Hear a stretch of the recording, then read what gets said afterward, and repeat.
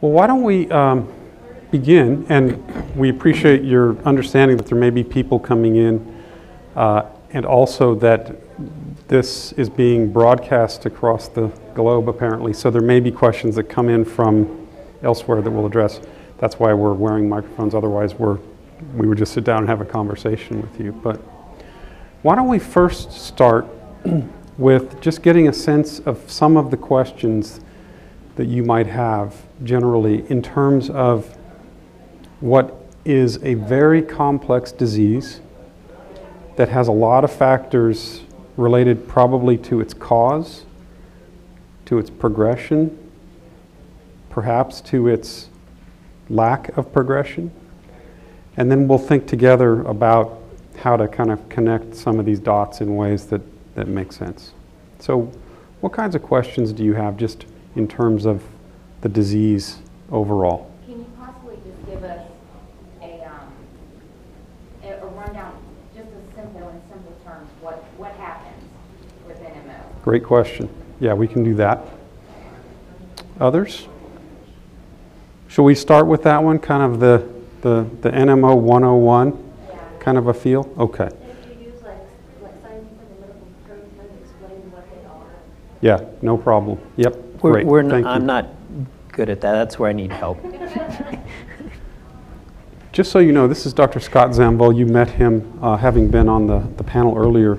Scott is one of the world's experts, not only in autoimmune immunology, but in particular in MS and NMO immunology.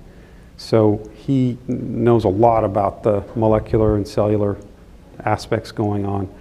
And I come from a little different perspective, and so together we can kind of work through this in a way that we can all understand it.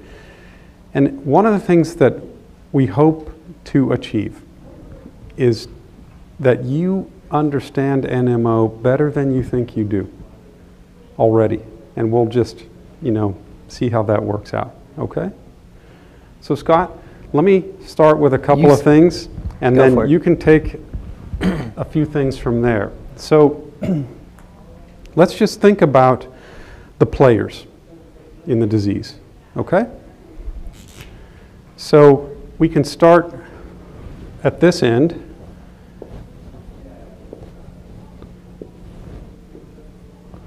With a neuron. Okay, and what we're going to try to do is work from the bottom up. That is, if this is the downstream target, we want to work all the way back up to the headwaters of where it all begins. Does that make sense? Okay. There are special kinds of cells that we call microglia cells. And somewhere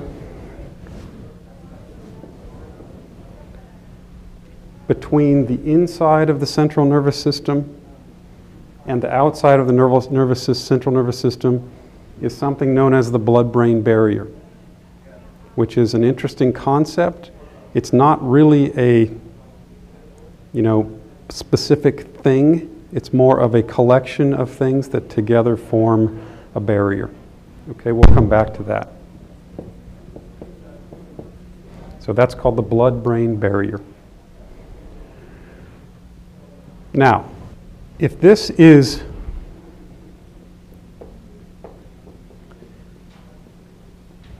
in the central nervous system, so this is what you might expect to be in the brain, in the spinal cord, or within the optic nerves, then what happens beyond that point, or what we call the periphery? Okay, what are the players out here? Well, again, working backwards.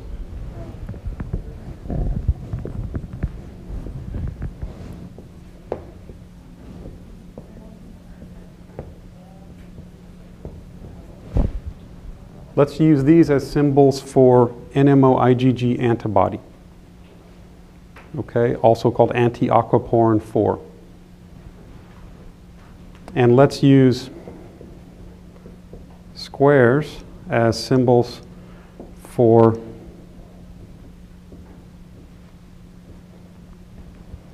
a system called complement. complement is really a collection of 30 or so proteins made by the liver. Now, antibody comes from a certain type of lymphocyte. So of all of the white blood cells, there are two major types, leukocytes and lymphocytes. We'll talk about the leukocytes in just a second. B cells make antibody, so these are B lymphocytes. And as Scott knows better than many in the world, the particular kind of antibody made in this disease is only made if another type of lymphocyte says okay. So this B lymphocyte or B cell, and we'll talk more about this, but this is the target of rituximab, for example, will only make this antibody if even before this a different lymphocyte called a T lymphocyte gives an approval. Okay? I mean, if we were to sit around and make this up, it would be a fascinating novel, right? But it's true to the best of our understanding, and it is fascinating, it is beautiful, and it is mysterious. But I think you'll see how you know a lot of this already. Now, we'll talk more about where these cells come from. But in addition to these direct effects, both of these kinds of lymphocytes give off or release molecules that are called cytokines. So cytokine comes from a Greek set of roots. Cyto meaning cell, kine meaning to take action. So these molecules cause other cells to take action, in addition to talking to one another. One of the types of cells that takes action is the granulocytes.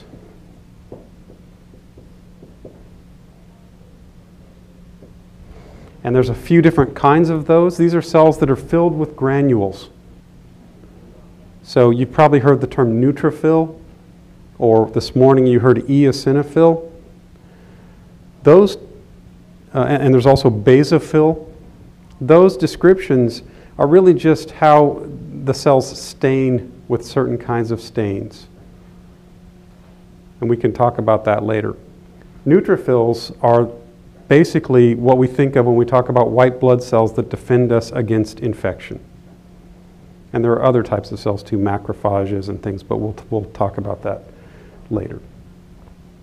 So here's the basic situation, and then we're going to have Scott tell us a little bit more about the steps that occur in these cells talking to one another that's so important in breaking the machine. And what I mean by that is the word that we need to really make sure we all understand, and that is tolerance. So tolerance is when the immune system accepts a cell or a molecule within us as being normal. It says, okay, I will tolerate you. If the immune system is educated otherwise, somewhere along the line, to see a human cell or a human molecule as being foreign and turns the immune system to attack that, then the immune system has lost tolerance to that molecule or cell. So let's just make sure we're all on the same page here. True or false? In NMO, the immune system has tolerance to aquaporin 4. That's false. It has lost tolerance to aquaporin 4. Does that make sense? Okay. So these are the basic players. We have the targets of the central nervous system tissue, including neurons, microglia, but there's a major cell that I've left off of here intentionally. Anybody have a guess as to what that is?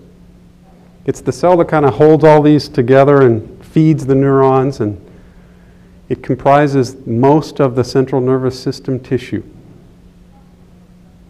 It's named after a shape, particularly a star shape. That's the astrocyte. So let's just make it something that, may have more of a star shape than that, but think of it as a cell that interacts with all these other cells and with the blood-brain barrier. So consider it a little bit like glue in the central nervous system. Where does aquaporin 4 come into this? Great question. The aquaporin 4 that we're worried about in NMO is expressed in the membrane of the astrocyte.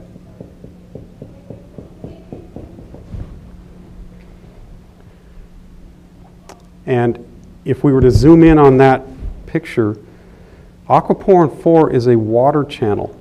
It's a protein, 4 of which come together, so it's called a tetramer, to form a pore through which water can pass, because our cells are made up of membranes that water cannot pass through easily normally. So we have to have pores that allow water to pass through.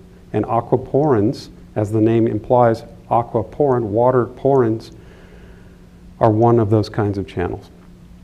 And they're expressed in the membrane of the astrocyte. Can I ask you a question? No. What is what do you know what the root of the term neuromyelitis optica is? Why is it called neuromyelitis optica? Because it affects the optic nerve. Okay, so that's the optica. And the myelitis is the spinal cord. So that's where this term comes from, neuro, but then myelitis, meaning the spinal cord, and then the optic nerve. And the term CNS, central nervous system, I think you understand the major components are the spinal cord and the brain, and the optic nerve is part of that as well. So that's why we use the term central nervous system. So how do we feel so far? Any questions? Anything not clear? True or false? Complement is one protein. False. A lot of different steps and proteins in the complement system. You heard about eculizumab? Have you heard about that story yet? We'll talk about where that comes into play here, but it's an example of a drug that's been developed to target one of the proteins in the complement system, and it looks like it has good efficacy in a small number of NMO patients. Okay. One last thing. Depending on how the antibody, which may be formed outside of the central nervous system, or it may be formed by B cells that move into the central nervous system. That's a question that we don't know yet exactly. But depending on where it's formed, ultimately antibody moves into the central nervous system, binds to the aquaporin 4 on the astrocyte, and that sets off a chain reaction of bad things. And we'll talk more about that in just a second, but I just wanted to kind of stop here as the big picture. So normally they would not cross the blood-brain barrier. That's one good point. Normally the blood-brain barrier keeps a lot of big molecules out, including sometimes big proteins like antibodies. But sometimes they get through for reasons we don't know, but we think breaches or openings, temporary or permanent, in the blood-brain barrier allow the antibody to get in. Are the openings only, normally the openings in the barrier for people who have the autoimmunity? Autoimmunity? Naturally, maybe something like that. That's a great question. So let me just make up a hypothetical situation. Let's say we tested 100 people that seemed to be perfectly healthy. Do you think we would find any autoantibodies in those 100 people? You probably would. We make autoantibodies to a lot of things. So that means then, why is it that some people suffer disease and some people don't? Okay, again, I'm just making this up as a hypothetical. But what if a person had made some autoantibodies in the periphery, and then something happened, like a viral infection caused the blood-brain barrier to open up temporarily, and the antibodies got in, and the astrocytes were injured, and that caused complement to target the tissues, and the complement molecules, some of which feed back to white blood cells and cause them to charge in. So now you have this process called inflammation. Inflammation, and this is the last thing I'll say, Scott, and you can talk about some of this stuff up here. Inflammation is a term that was really originated in about 40 AD by a person named Celsus, who said there are 4 components to inflammation: rubor, tumor, dolor, and calor. What do those things mean? Rubor, redness. Tumor, swelling. Dolor, pain. Calor, heat. So when you cut yourself, the reason it gets red and painful and swollen and warm is because of inflammation. White blood cells are swarming in to defend against microorganisms that may have entered at that same time. Does that make sense? So when you have a cell that's injured, we think because the antibody binds to the aquaporin 4 that cell is expressing, and then complement senses that the antibody has bound and activates, so that complement adds on to the problem by hurting the cell and by releasing signals to white blood cells in the periphery that then swarm in. You can see this whole process is part of the inflammation process. NMO is a neuroinflammatory disease. And it's one that, depending on the extent of the white cells that move in to target this, can be very severe. And if there's a lot of inflammation around an optic nerve, that can cause temporary or prolonged or permanent disability in optic nerve function, for example. Everybody okay so far? Let's turn this around, Scott, and can you talk a little bit about the communication, first what a T cell sees, and then, yeah. Sure. Let's flip this guy around. First, I'm going to say that you got to understand it's not simple. You already know that, and there are many different steps involved.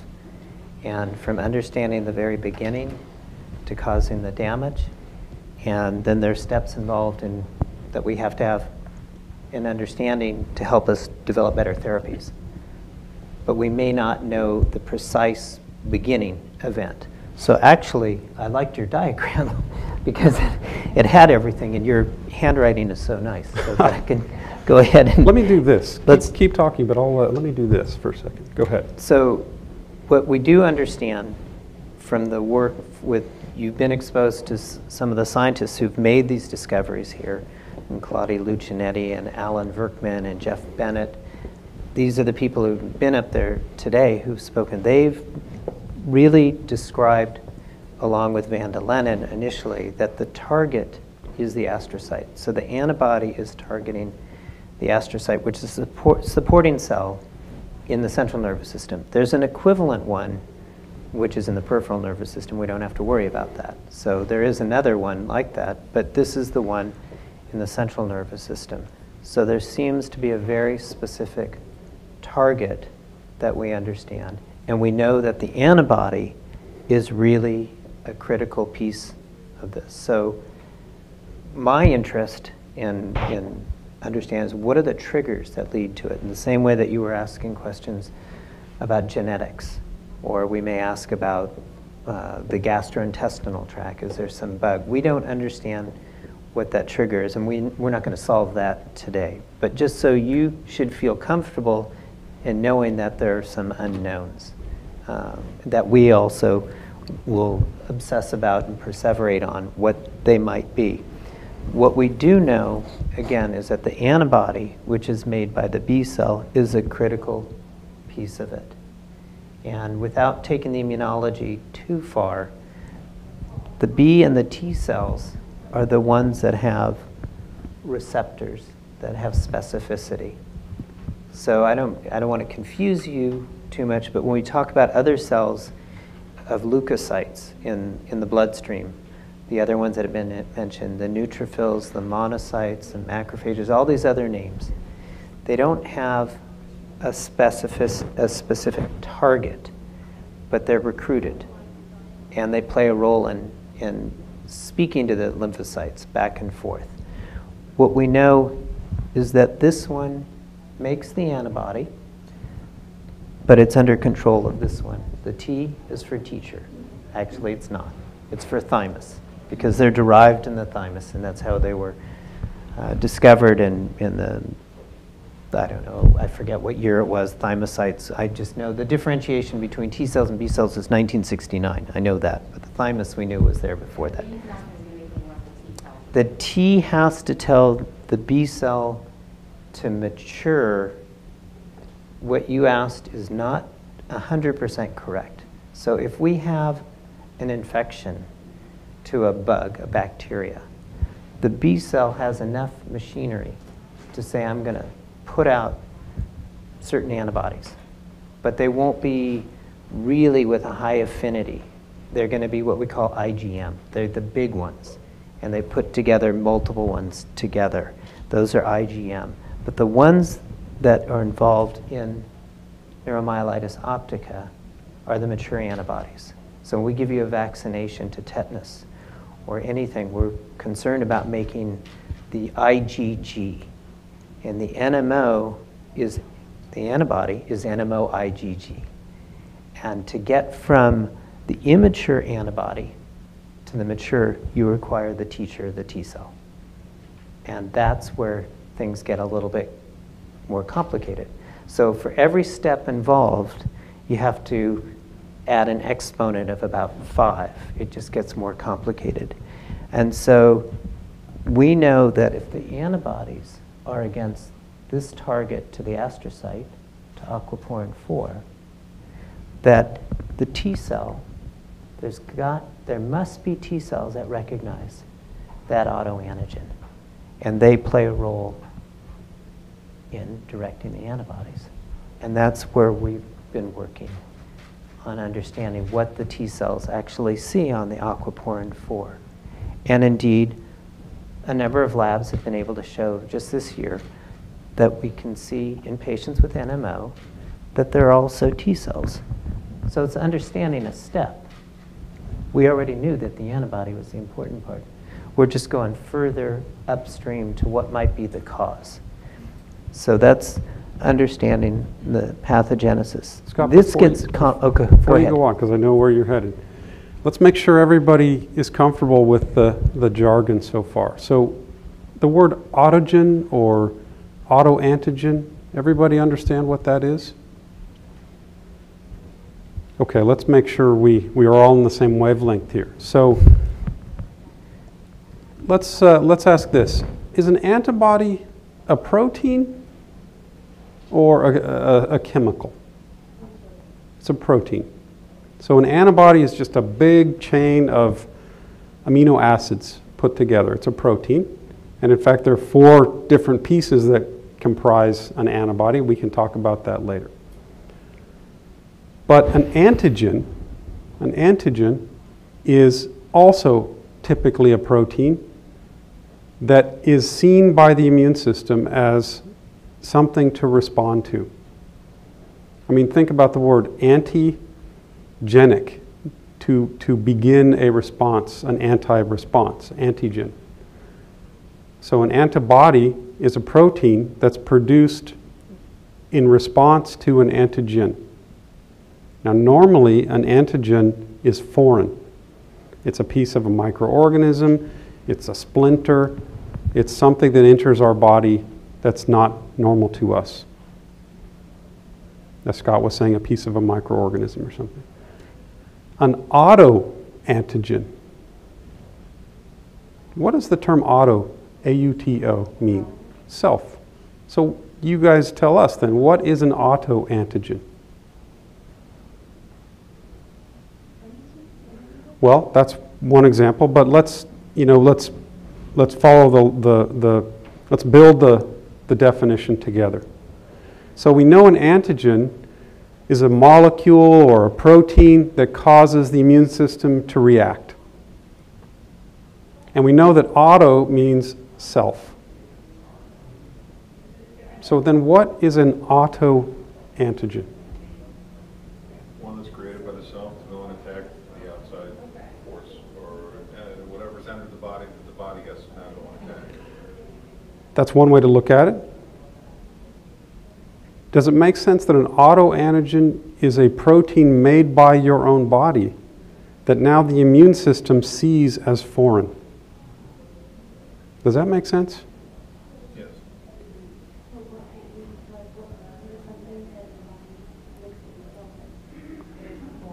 Okay, so you mentioned when a woman becomes pregnant, because many of the genes that are being expressed in that fetus are from the man, there's a whole bunch of non-self proteins being made, possibly, and some of those are recognized as autoantigens. But with NMO, you tell us, what is the autoantigen? What is the protein that may have changed? As one example, as one possibility. What protein are we talking about that's the target of all of this problem? That's expressed on the astrocyte membrane, aquaporin 4. So if somehow, through the course of one's life, let's say the gene that encodes aquaporin 4 changes, and now that protein is different somehow, and now all this time the immune system had been tolerant to it and said, okay, that's aquaporin 4, I know you, you're safe. But now the protein is different, and now the immune system, as Scott will talk about in just a second, sees that protein as foreign and begins to attack it. In effect, the immune system begins to attack us, ourself. Autoimmunity, self-immunity, immunity to self. That make sense? Okay, and now Scott will tell us how all that works. Let me just back up one Yeah. second. Does everybody know someone that has childhood diabetes? Yes. You do. Anybody know someone who has rheumatoid arthritis? Yes. The joints. These are other autoimmune diseases. And the autoantigens for type 1 diabetes are in the pancreas, in the joints for rheumatoid arthritis. And if we went back to the flip chart here instead of neuromyelitis optica, we talked about MS, I would put up another cell type, and that is the one that makes the myelin, the oligodendrocyte, the one illness that people thought you might have had before they made the diagnosis of NMO. Different protein targets. And this looks pretty complicated, this whole thing. That's the key part, that you understand, that it makes the antibody. What we're trying to figure out is what is happening over here in the initial steps. And then there would be other arrows that lead to this one as well. It gets more complicated. This here is the T cell. It has a specific receptor, What is a receptor? It's another protein, also on the cell surface, that recognizes the aquaporin 4. Okay? The T cell will recognize aquaporin 4, but only when it's given by another cell type. A communication between this one called the antigen-presenting cell. And I'm going to genetics because this helps us understand what this is. We know that patients with neuromyelitis optica, that there are certain genetic predispositions. It's not that we're saying parent to child, but if we look at this known as MHC, more terminology, sorry for the jargon. But the proteins, when we have a liver transplant, a lung transplant, or a heart transplant, we always have to get our tissue type right. And the T cell recognizes the antigen only with those molecules, and they differ between us. So I know that's complicated, but there are certain ones that seem to be associated with NMO, and a T cell recognizes a protein, the aquaporin 4, but only when it's presented by a cell that has this MHC. So I just went at 90 miles an hour from about 20 miles an hour. Scott, let's do an experiment. Okay. We're going to do an experiment, okay? Would you participate in this experiment? Yeah, just stand right here. And let's just have a quick definition. I am an antigen-presenting cell. Scott is a T cell. What's your name? Hi, Mindy. Michael. Mindy is a B cell. Okay? We're all just cells. We're just, doing what we do. So somewhere along the line, my being an antigen-presenting cell, my job is to look for things in the body that might be foreign. And I'm constantly looking around. I'm looking. You know what? I bump into this cell that has this aquaporin 4 stuff on it. And I take that aquaporin 4 and I process it. I grind it up, And then what I do, because I'm an antigen-presenting cell, is I have a molecular handshake with a T cell. I say, you know what? I've been roaming around out there. I found something. You might want to know about it. There you go. That's what's happening right here. Right there. Okay? I'm So the T. now the T cell says, okay, I got it. So I have it. And I am now directing you. But if I can't do it myself, then I need you to help me. And I'm helping you do that. And then when you get that, you take this, and what happens is you clone yourself. You become many. You become very active. I don't want to say happy, but I would say that you'll produce many B cells, and they'll all be the same one, and they all recognize this. And the antibodies that come off the B cell, go to the astrocyte, to the central nervous system, to the optic nerve, And to the spinal cord. We'll turn this back around again, but does everyone understand? It's a molecular handshake. These receptors bind to one another. So it's antigen-presenting cell to T cell to B cell, and then the B cell starts making the antibody that the T cell told it to. Are we good with that? So if you're good with that, then you know you are now at the 90th percentile of understanding NMO. Sure. What does the T cell know that the B cell doesn't? That the B cell can't make on T cell? Like, what is the difference that the T cell has that the B cell has? What's stronger about that? It's a different, they're both lymphocytes. So there's only two types of lymphocytes. They're either T or they're B. And they have a different background. Remember I said T is for thymus. They come from, from the thymus. The B from the bone marrow. The T's actually do too. But they differ in how they're different because they recognize the antigens in a different way. And they do different things. So they're as different among themselves as another cell type might be, I'd almost say a neuron to another cell type. they really do have different properties. Even though they're lymphocytes, they have one aspect that is critical. They have memory. They will not forget. So if you give a Rituxan, which will knock out the B cells, or you knock out the T cells, if you don't get rid of every last one, they're going to come back in some way because they can build up clones and they can expand. And so they recognize their molecular signature, how they recognize the protein, and what they recognize on the aquaporin 4 might be different. But the effector, the cell that we're concerned about, is the B cell or the antibody. The antibody is the culprit here. We do understand that. So let's, for the last couple of minutes, take a couple of questions from the web. Is there one? Yeah, so we actually have a couple. The first one is, and I'm going to watch the pronunciation. How close is the aquaporin drug from being released for patients? Okay, great question. It's regarding aquaporimab.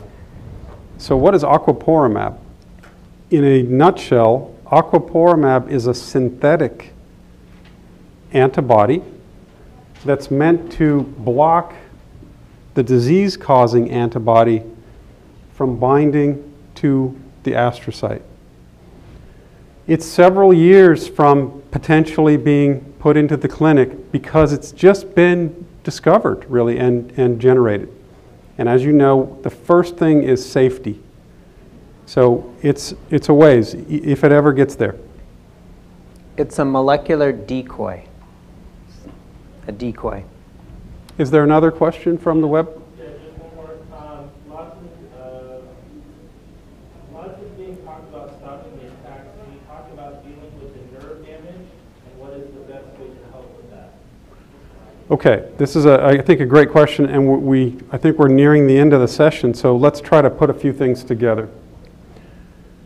Does it make sense that a molecule that targets B cells, you've heard of rituximab, right?